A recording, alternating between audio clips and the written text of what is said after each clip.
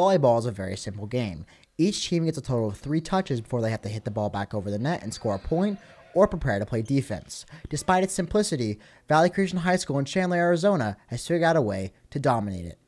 Volleyball is a very successful program at Valley Christian. We have 10 state championships, number of state runner-ups.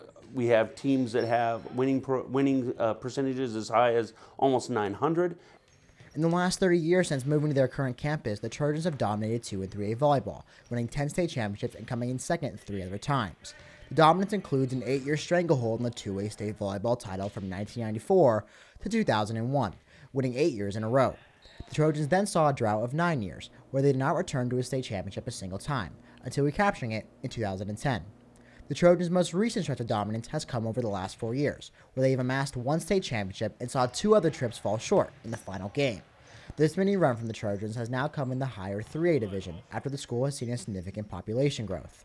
The girls' volleyball program's success and popularity have led to the beginning of both the girls' beach volleyball program and, as recently as this year, a whole new boys' volleyball program. We just recently had tryouts for boys volleyball.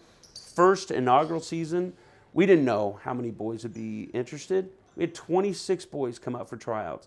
From Sam Minute, Cronkite Sports.